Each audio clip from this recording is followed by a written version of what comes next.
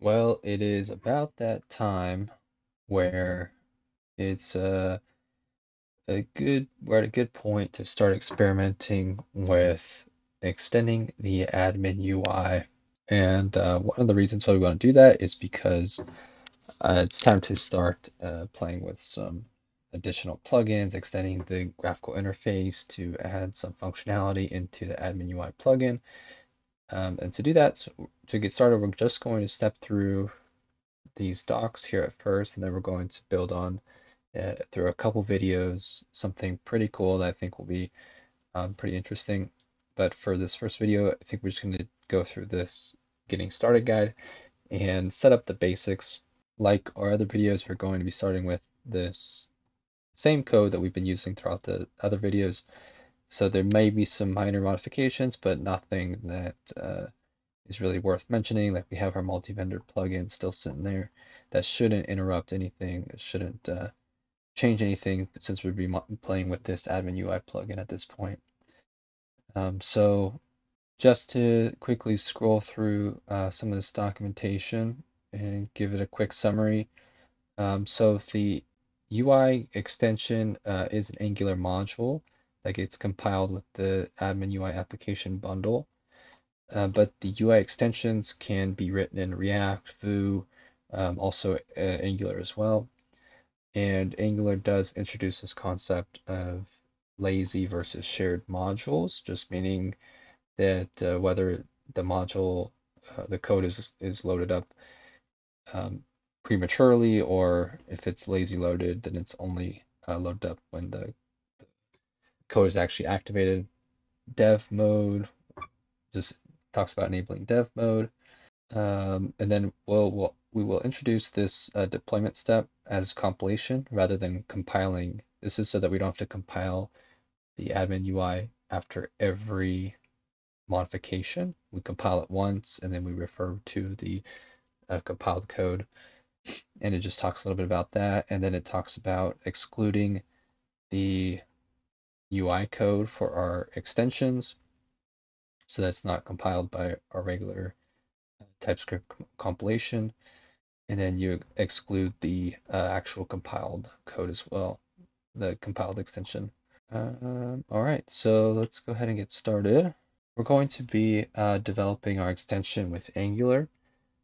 The first thing that we need to do is we need to add UI dev kit. All right, once that's done installing, I'm going to go into our plugins folder here and create a new folder. I'm going to call it our plugin.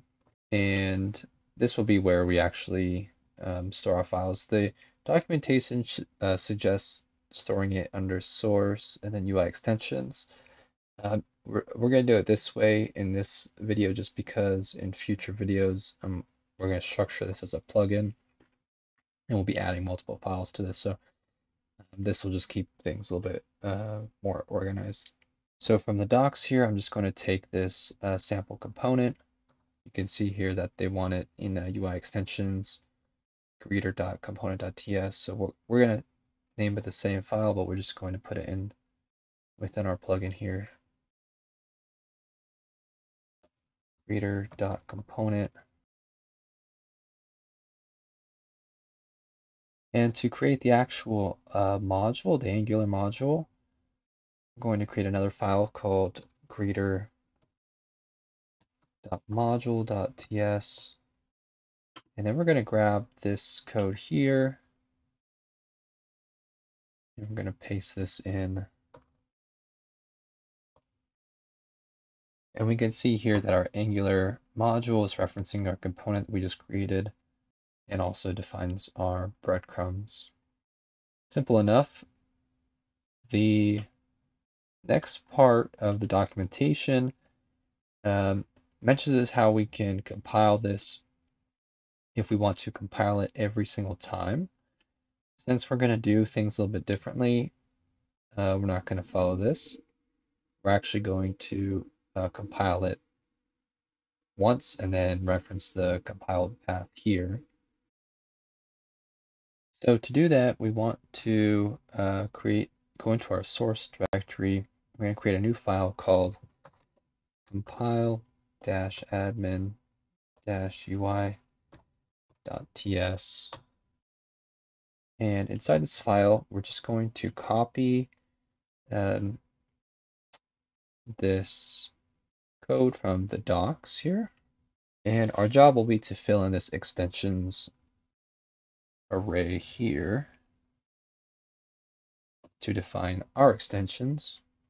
And to actually run this script, I'm going to define a new script here in our package. I'm going to call it compile UI, and it's just going to run the command that's given here.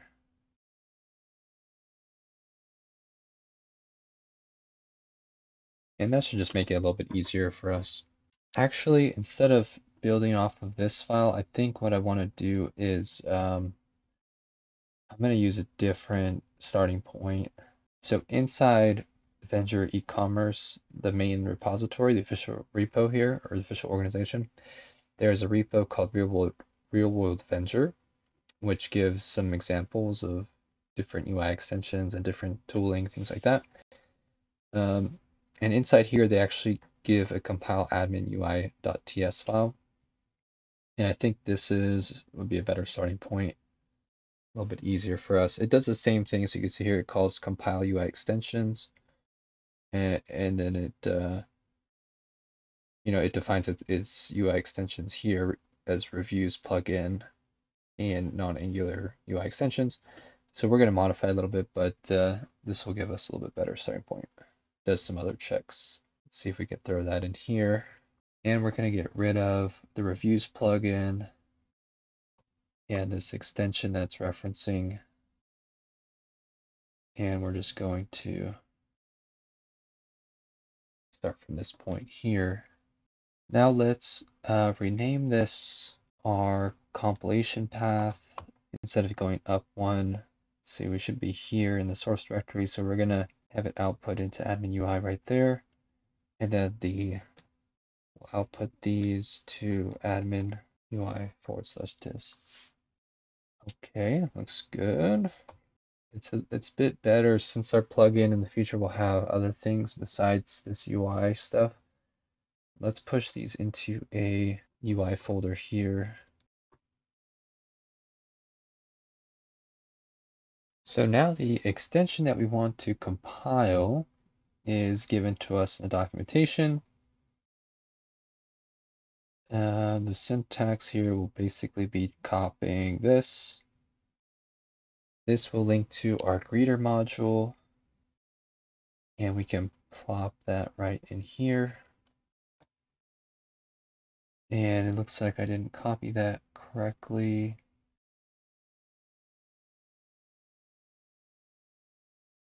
There we go. I think that should be just about everything. So we should be able to run yarn compile UI script, and it should run this file here, which should compile our extension using our Angular module, which references our component.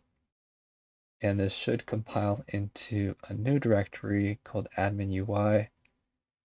I think the last thing we need to do is just modify this to exclude those files from the compilation, TypeScript compilation. And to do that, we're just going to go here and exclude, going to copy this into here. So that part looks good. I think we're ready to run this now and see what happens here. I'm just going to run yarn compile UI. And it cannot find our script. I think that's because we need to change this to go to source, since our file is in the source directory. And let's try this again here. And here it looks like, so it did create a new directory. It does have some files in there, but it also spat out an error. And it's saying that there's no such file as UI extensions. And I believe that's here. It's looking for UI extensions. Based on documentation, it should be called UI extensions. But I think what we, in this case, it would just be called UI, and it would go into our plugins, and this would be this extension, the R plugin dash UI. Let's try this. Oops, it should be plugins. And after about 10 minutes, should be fully compiled here. I think the last thing we need to do is just reference our new build here. So we have our admin UI folder with our dist directory here. And we're going to reference that in our config now. So we're going to remove route. Let's comment that out for now. And we're going to leave the route in there. Okay, let's try to leave the route in there. Documentation doesn't have that. And we should reference that there. I think we just need to exclude source admin -ui and anything else. I think that's it. Let's give this a shot here. Okay, it does say it's unable to locate admin UI file. I think it's because our path is actually source. Try this. I think we're almost there. One error that I got here is path must be absolute to specify route to res.send field. And this happens after I ran yarn dev. It seemed to be looking okay.